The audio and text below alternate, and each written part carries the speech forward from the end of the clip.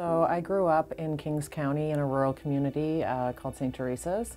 My mom and my dad separated when I was pretty small. My dad suffered with a lot of mental illness and addictions issues, which ultimately led to their separation.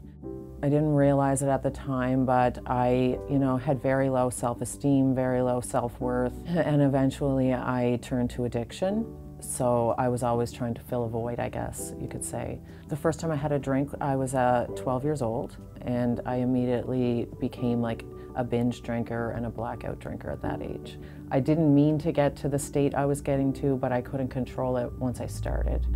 And then I had a very traumatic event happen when I was 15 years old. My father, he had been sick with his addiction as well and mental illness, and we got a call that he had died by suicide. That hugely impacted my life going forward and my addiction. After my father passed, I ended up in and out of hospital on accidental overdoses and with panic attacks. I can remember being in hospital and just thinking I was bad, not understanding that I was sick. I think the first time I ever ended up in treatment for addiction was at the age of 18. I went to Mount Herbert and I went to detox, but even at that point, I wasn't ready to give up everything. I thought if I could just do less or if I could just manage my addiction. And I learned the hard way that that's not how it works.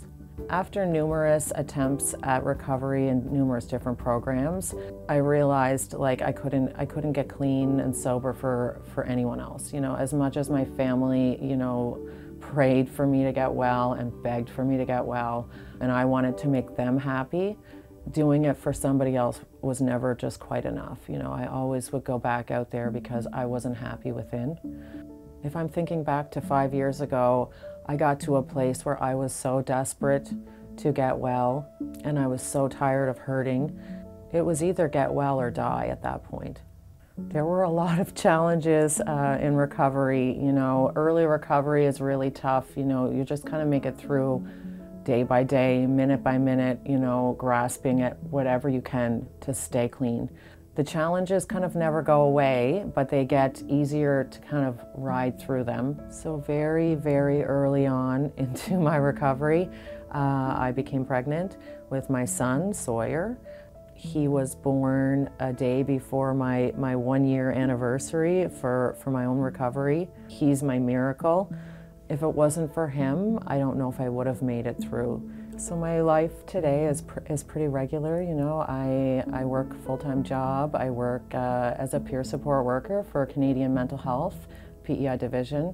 So that's kind of a dream come true, to take kind of all that struggle and all that pain and use it for something positive.